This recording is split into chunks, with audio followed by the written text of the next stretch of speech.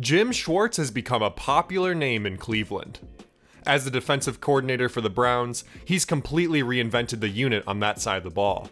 While the roster featured plenty of talented standouts over the last couple of years, like Myles Garrett and Denzel Ward, they were always a group that had massive potential on paper, but fell flat on the field. Rarely was there a Sunday in Northeast Ohio where dads everywhere wouldn't throw up their hands and say, "They're playing like a bunch of civs out there." That's completely changed this season. Many around the league have taken notice of the Browns' defense this year, but after beating the previously undefeated San Francisco 49ers in Week 6, they've become impossible to ignore. Before diving into how Cleveland locked up San Francisco, let's get a sense of just how historic this group has been. So far this season, the Browns' defense has been ridiculous. They're first in basically every metric. Yards allowed, points allowed, plays allowed, first downs allowed, and passing yards allowed. The only spot where they aren't dominating is in takeaways, where they rank 30th in the league with only 4 so far. But honestly, that makes this all the more impressive to me. They aren't just ending opponents' drives with turnover luck. No, they're legitimately smothering teams. They're saying line your best up with our best, and we'll still be better. So far, that's been exactly the case. Consider this. Cleveland has lost the turnover battle in every one of their games, and yet they're 3-2.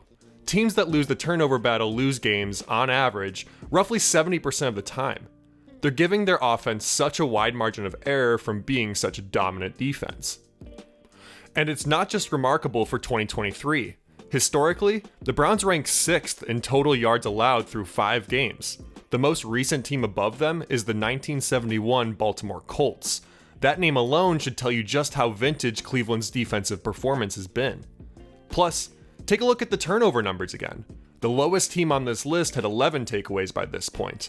Again, I'd argue that although this is a bad stat for a defense, it actually makes what they're doing even more incredible, especially against more efficient modern offenses.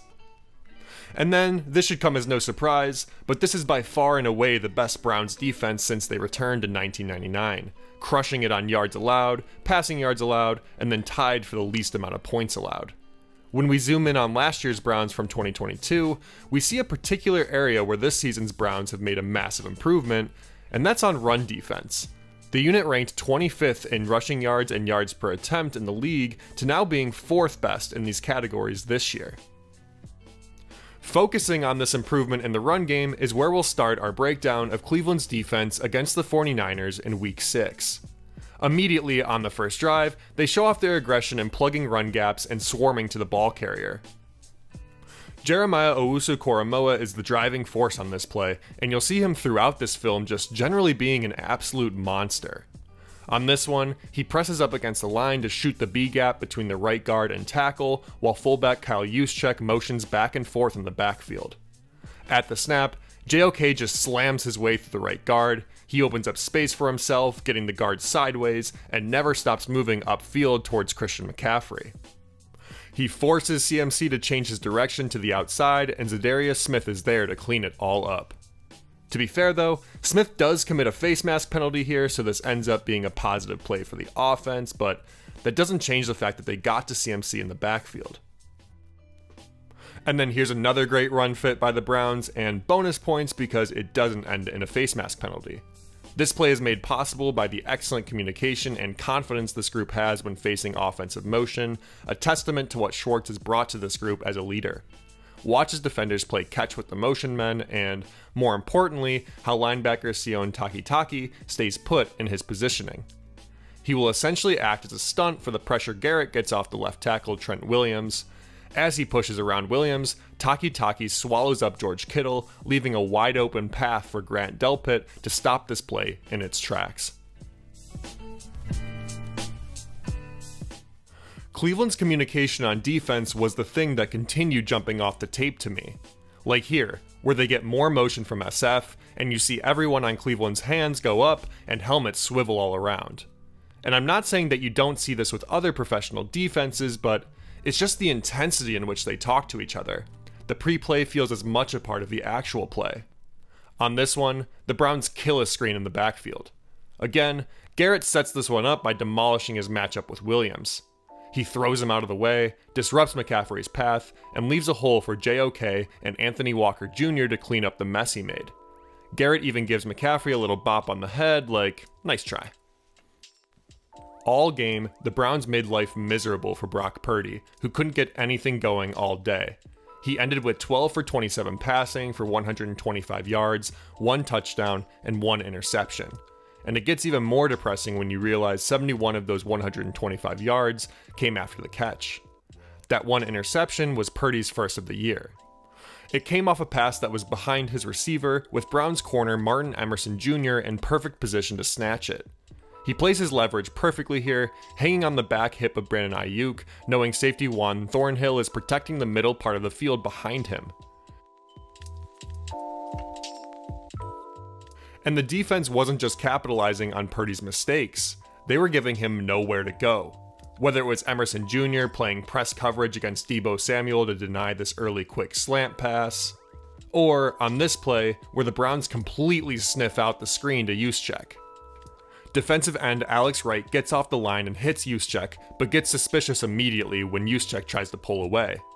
Rather than pull off and try to go for glory with the sack, Wright stays engaged with his block.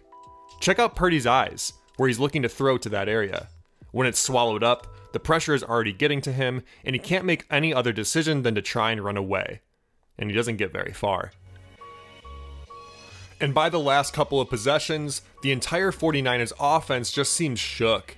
Check out how the line ends up blocking the wrong way on this play, leaving JOK a free hit at Purdy. Then, on the very next play, we get a patented Schwartz pressure package that works off the line's confusion just seconds before. Here, the magic happens between Garrett, Taki, and Cameron Mitchell. The Browns start on the line with 4 defensive linemen, with Garrett on the left side. Understanding how he's been getting through all contest, the 49ers make the safe decision and block towards his direction. But Garrett actually drops out into coverage. All the while, Taki and Mitchell blast towards the 49ers line on the other side. This leaves the Niners with 3 guys to guard against 2 defenders on the right side, and only 2 guys to protect against 3 blitzers. With Mitchell taking a wider path to occupy Williams, Taki gets a free shot at Purdy. Thankfully for him, and kind of impressively, he gets it out on time and picks up some yards on a 2nd and 21, but the drive would ultimately end in a 3 and out, stalling yet another possession late in the game. When Jim Schwartz came to Cleveland, he was asked what he'd like to see from his defense. Rather than shooting for a specific metric or style of play, he answered with intangibles: swagger and badassery. He wanted to create an environment where his team celebrates each other on every single play. And why wouldn't they? They're playing alongside guys who are on one of the most historic modern defenses to start the year. Altogether, Schwartz has created an infectious atmosphere for his defense, where they communicate like crazy, celebrate like show-offs, and back it all up by playing like absolute monsters. It's a defense with attitude. It's a defense with legitimate swagger. And if their performance on the field is any indication, they love playing for their DC almost as much as they love playing for each other. Thank you so much for watching this video. Please do give it a like if you did enjoy it, and please consider subscribing to the channel so you can catch the next one. Thanks. Bye.